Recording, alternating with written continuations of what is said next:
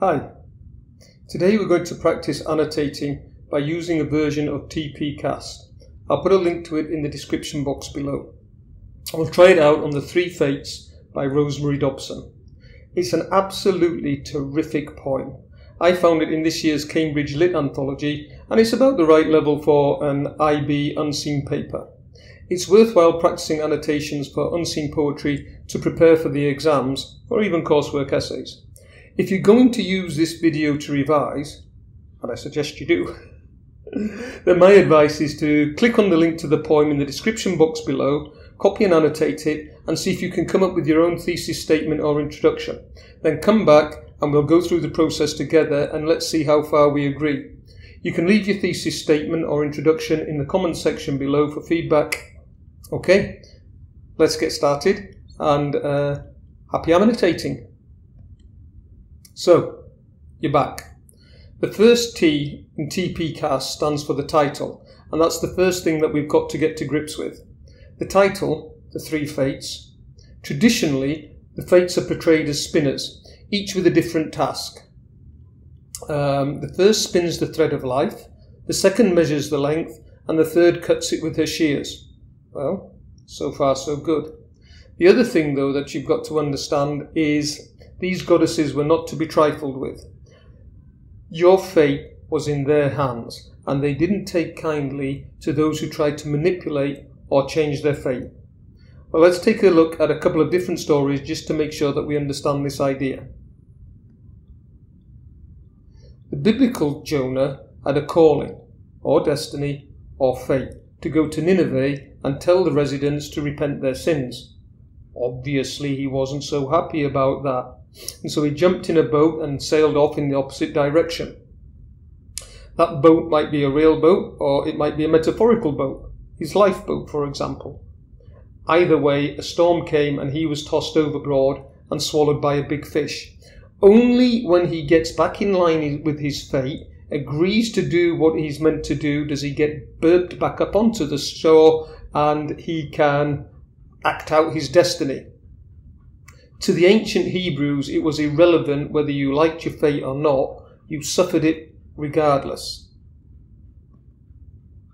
And then there's Oedipus. Poor Oedipus. He really got stung for trying to outrun his fate. His destiny was to kill his father and sleep with his mother. Well, you can see why he wasn't too keen about that. And to be truthful, the parents weren't that happy either. And so they gave baby Oedipus away to be brought up by step-parents. Unfortunately, Oedipus thought that the step-parents were his real parents, and so when he heard of his fate, he ran in the opposite direction. A long route, killing an old man, and then marrying an older woman. Yeah, you can guess who they were and how the story works out. Avoiding your fate is not an option. Yeah, that's you I'm looking at, Oedipus. Dry your eyes. So that's the ancient Hebrews and the Greeks for you. Let's do one more. The Romans were no less unequivocal about it.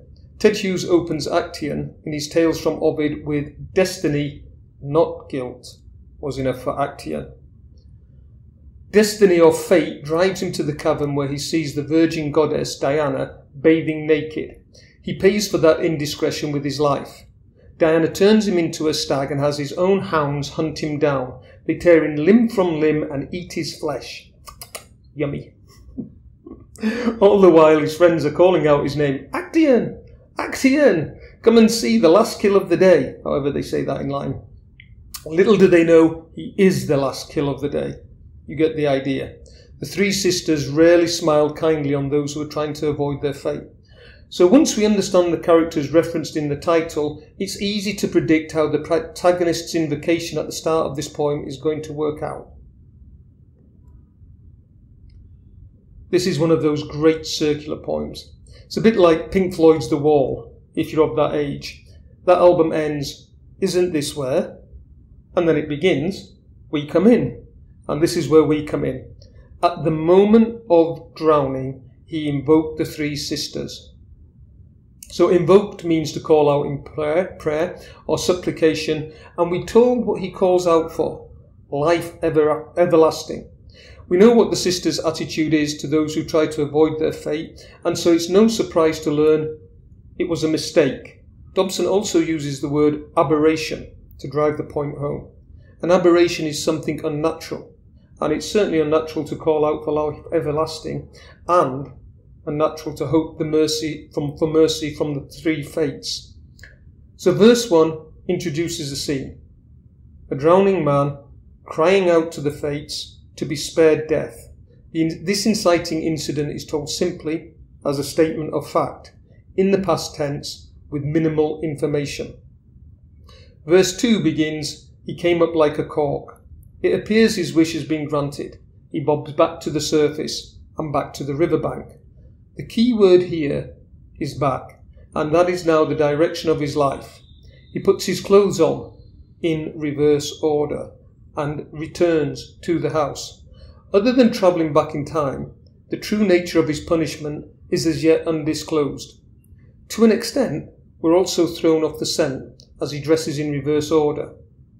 If this is a suicide attempt, which we can infer it is from the later verses, then who gets undressed for suicide? Everybody commits suicide fully clothed, jumping into the river. So it's not necessarily certain. It's part of the ambiguity of the poems. That's one of the things that I really like. There's so much minimal information given that our deductions remain possibilities, not certainties.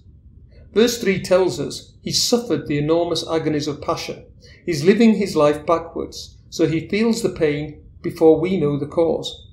Whatever drove him to write poetry, or rather in this case unwrite poetry, is as yet unknown to us. Similarly, the actions of brushing away tears seem to cause them to fall and bring on his sadness. By granting his wish for life everlasting, the fates have ironically punished him. They've condemned him to relive his agonies in perpetuity. The clue to the cause of his suffering comes in the 4th verse. A girl. Well, how predictable is that? He loves her wildly. The adverb wildly suggests his emotions are out of control. And the idea here is he's controlled by his passions rather than the other way round. So if you've read Ovid's Metamorphoses, you'll know it's not going to turn out well for him. And instead of them growing old together, as perhaps he'd hoped for, he now watches her grow younger. The verb watches infers his love was unspoken, unrequited. He stares at her over the garden fence and she sits on her swing but does not communicate her passion to her. He doesn't communicate his passion to her.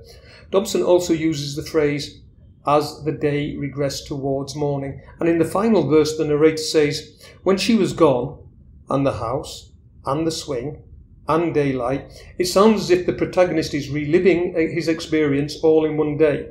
There's a certain amount of ambiguity here, though. But it fits with the final interpretation, or it fits with the final image, with the real unrolling towards the river. His life now plays like a film on fast forward, actually fast reverse. And in this point, there's an instant pause, and then we're taken back to the beginning, back to the river, back to the point where we come in. He's about to invoke the fates and relive the whole drama again, and again, and again. There's one other thing. As with the possibility of suicide, it's difficult to be certain about the age difference between the protagonist and the girl. She appears young, too young. But as we're not given her age and we're not certain how quickly time regresses, it's difficult to be certain of the age gap. This is a great point. It's simple and tricky at the same time. Each verse, each tercet, offers a singular image that drives the story forwards, or backwards in this case. What makes it tricky, however, is not just that the plot is told in reverse order, but that there are so few details we have to work hard to infer the motives of the protagonist. Was it a suicide attempt in the river? Was she just a child, a Lolita to his Humbert? To do so, though, it's well worth the effort. To wrap this up, I put it into a thesis statement that looks something like this. In this poem, Dobson has the three fates grant a drowning man's wish for eternal life. An ironic punishment as the protagonist must now perpetually relive his unrequited love, his emotional torment and his possible failed suicide. Dobson's poem is a reworking of the old adage, be careful what you wish for. Well, I hope you found that useful. If you have a different interpretation, leave it in the comment box below. Ta-ta for now. This is Think, Think, Think. No, it's not. It's Think, Think, Ink. Thanking you.